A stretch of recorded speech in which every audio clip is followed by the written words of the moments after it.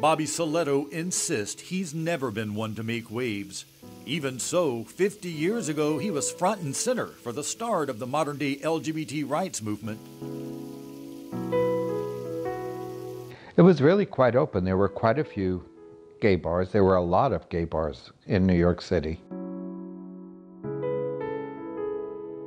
June 28, 1969. Soletto was 23 years old, lived in New York City, had just started his job as a go-go dancer at a gay club called the Stonewall Inn. He recalls police often raided New York gay clubs. He'd experienced it firsthand. The cops just pulled you out and put you into a paddy wagon. And you spent the night in jail. The Stonewall had just installed a giant cage on its bar. It was like a big bird cage. That night, it was Soletto's turn to dance in it. He wasn't surprised when police suddenly stormed the Stonewall, but says what happened next stunned him and police. That's when the drag queen said, "No more."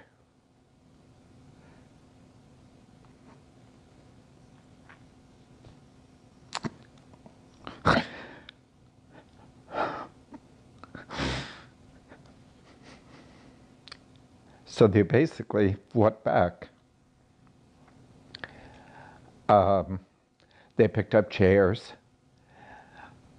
threw them at the cops. They picked up bottles. They picked up glasses, anything they could get their hands on to throw. He remembers watching from inside that cage as police and the bar's patrons dealt blows, bruises, even cuts to each other. Remembers cutting himself as he climbed out of that cage, and again as he walked across the floor carpeted with shattered glass.